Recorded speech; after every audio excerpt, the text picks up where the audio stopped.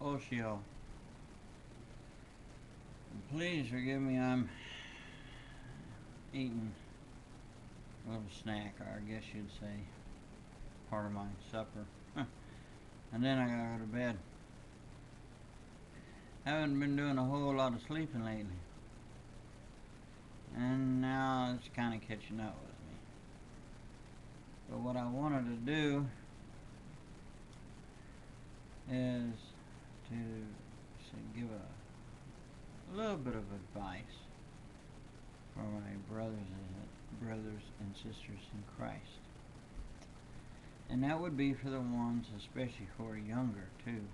Uh, Now there are many people and things that you run into here which you see all kinds of weird and crazy strange things. You don't want to get lured into it, especially if the Lord is calling you out to do any kind of missionary work. And you should have this set inside of your heart, determined that when you go to put your shoes on, your clothes on, each time that you pray before you go anywhere, that you pray and ask for God's will. Where does He want you to go? What does He want you to do? What does He want you to say? What direction? I'd been in that position once. I thought I was going one way in the Lord, one direction for the Lord, and then turn around. The Lord said, "No, I want you to go this way." When I was heading this way, He wants me that way, and I was already tired, but I just knew I wasn't going to be putting up a fuss. So I went His way because I know His way is always better. So it's always best that one does so. So, and be careful of the people online. Watch for the tricks. And my suggestion, unless you're really familiar with them, then really don't bother to try to tackle them. Unless you have any knowledge of them, my suggestion is stay away from the Muslims. Your best thing that you can do is pray for them, because if you go and try to get yourself into any kind of debates and stuff with them, you're going to get dragged down, and you don't want that, so this is suggestions with you.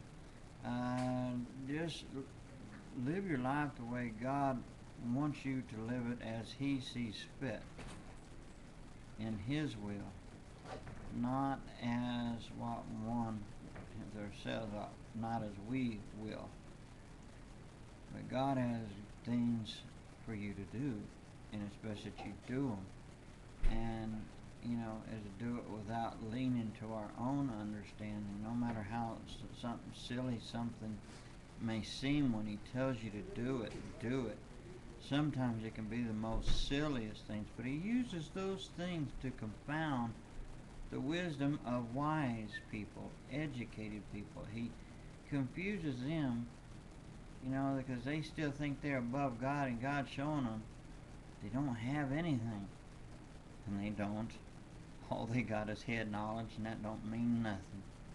You can take those guys that are so head knowledge, and like say if someone goes to college and to learn to be a interior exterior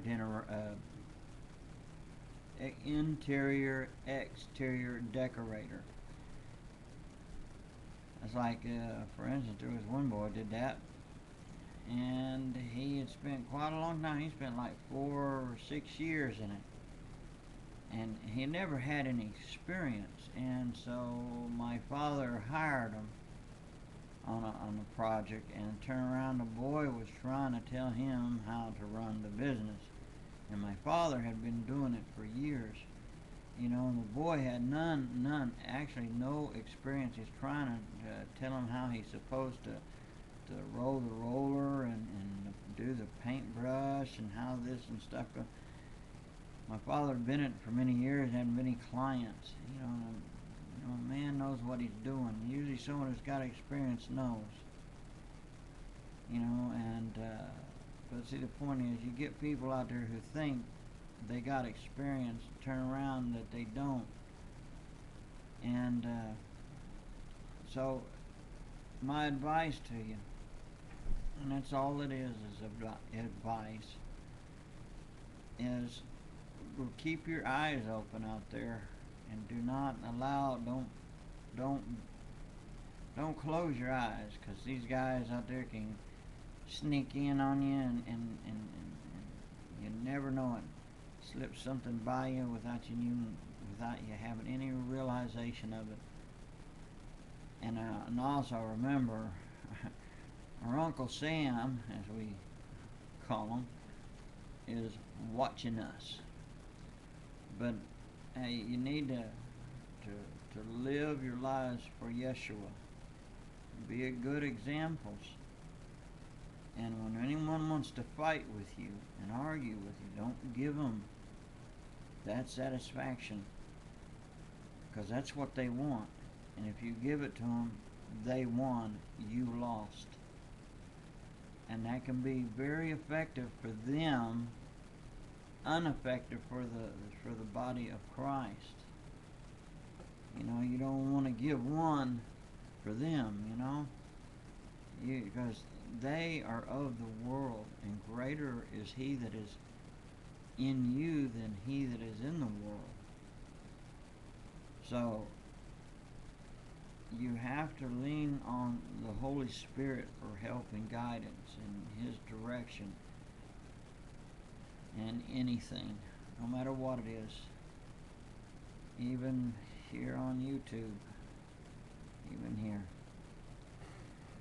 It is easy for one to forget. It's a lot easy to forget about that. But one shouldn't. And pray for each one and one another, and give encouragement to each other.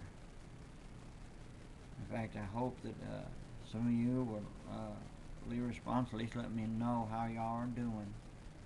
If it's not in saying hi, I'm okay, then that's good enough. Simple. Just let me know, okay?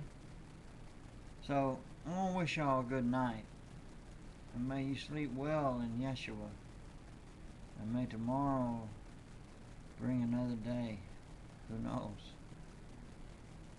He might could come to tomorrow. Amen. Oh. So, sleep in Jesus. Let Yeshua cover you with his talit. Shalom.